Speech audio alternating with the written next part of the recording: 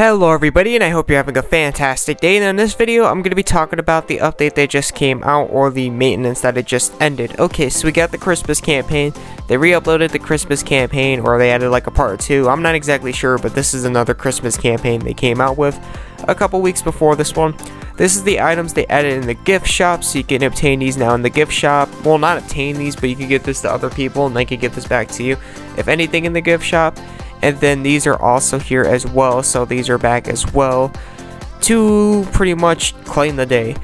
We got the gem spawns. They're free one time a day. XP proficiency in gold are times 6 the amount like usual. Great augmentation success rates are up. Login bonuses, we have now 1 gem a day. So on top of the login bonuses we've been having so far with the awakening orbs, the SSR tickets, and what's not, we're having 1 gem per day as well, so that's very freaking awesome. We got the Tapsy packs, the unlock potential packs are back, so that's very, very good. And they added all this stuff to the friend point spawn, so you can obtain all of this in the friend point spawn now. All obtainable through there. Okay, so the next thing we have is... Give me a second, I didn't mean to do that. The Unison Guild Raid. Now, I don't like how fast they rush things. I'm already working on this event. They don't need to add more events on top of it. But yeah, they're going to decide to anyways, regardless of that. So yeah, that's pretty dang nice. In about not exactly 6 days, in about a week from now, we will be dealing probably with the guild raids. So the guild raids are going to be coming out in a week from now. So yeah, they came out with Aries. I think they're all doing the what's it called? They're doing the fire all the way for this month, so that's very nice. They're keeping it on track with that. At least they're not going all split up like for just straight up elements. They're just keeping it fire. That is very cool, but it's annoying how much they've added just in one time. It really is irritating because you got to focus on this, you got to focus on that, and all that stuff, and it's just, I don't even like it, to be fairly honest. But anyways, moving on from there, this is another example of that. They have the Jewel of 7 Dragons, Hellfire Ruby Dragons. So they came out with the Fire One Now event, Fire One Now, and this is what I'm talking about. They added the Hellfire Ruby Dragon, so they finally came out with the Fire one. This is what they have. The recovery effects are reduced by 70%. Like usual, only water element unison attacks are allowed. I might be able to do this one. I'm not exactly sure. They are looking for elemental, definitely elemental. You're going to want water elemental for this. If you don't have water elemental, you are absolutely guaranteed.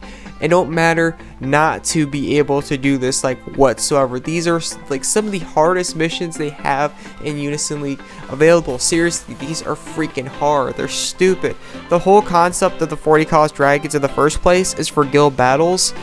When you're doing guild battles, they offer so much battle score. When it comes to Unisons and you do the battle, they offer so much battle score that if you manage to pop these monsters, if the person, like the other team, doesn't have it, I'm not gonna say they're guaranteed to win, but like it offers so much score because they're like the only 40 cost literally in the game that is just straight up ridiculous. So yeah, that's pretty much the whole concept and what's not behind these monsters and why they're good.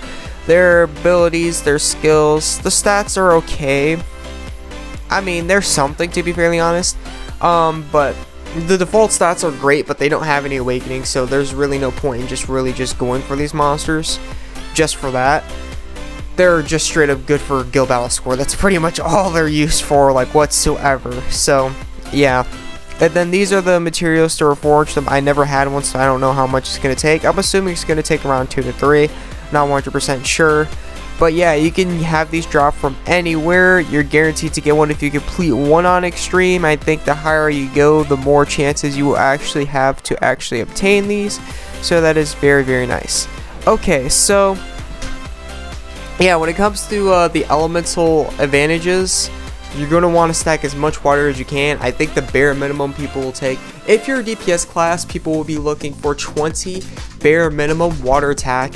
And if you're a tank or any class, to be fairly honest, I think they're going to be looking for a bare minimum of 200 water defense. So this is really heavily orientated around both gear score and elemental. This is not just an elemental thing. If you have somebody out there that thinks elemental is like the only thing they need, they're dead wrong. Gear score is also going to be playing a part, especially if you're DPS, because the elemental attack is based on percentages.